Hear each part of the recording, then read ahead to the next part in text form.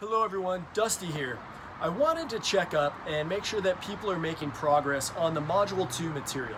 Of course, this week we are focused on archaeological field methods, dating methods, and also archaeological theory, which all of those topics are some pretty heady materials. So I wanted to make sure that if you had any questions, that you felt comfortable reaching out to me via direct email, and we can work on those issues together. I also wanted to take a brief moment to discuss the homework assignment for this week. Last week was a breeze. All you had to do was do some reading and answer some reading questions.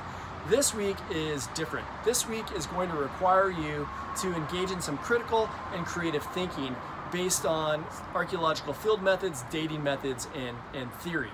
And the whole point of this assignment is for students to make the connection that the methods that we use in the field and the laboratory are directly related to archaeological research questions, the types of data that we need to answer those questions, and also the interpretation of those data using theory.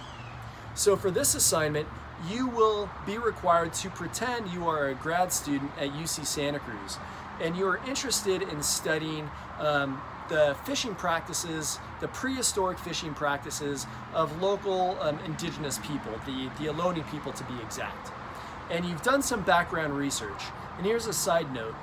Please remember that all good archaeology, all good science for that matter, starts in the library and starts with background research. So your background research has shown or has suggested that the Ohlone people set up seasonal fishing camps along the Monterey Bay. These sites were probably relatively small, only occupied by a handful of people, and probably aren't that visible after hundreds, if not thousands of years. So you want to go out and find some of these sites.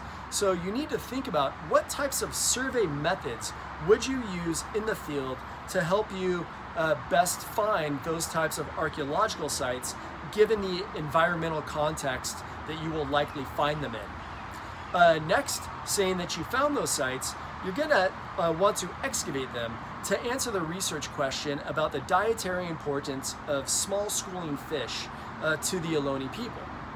Based on that, you're going to have to think about, well, what methods would I use to excavate this site? Would you use arbitrary or natural levels? And maybe most importantly, what screen size should an archaeologist, should you use to help collect bones from small schooling fishes such as sardines and anchovies? You're also going to have to think about what types of dating methods would be most useful to you to date organic material, including bone and shell, as well as inorganic material, including obsidian.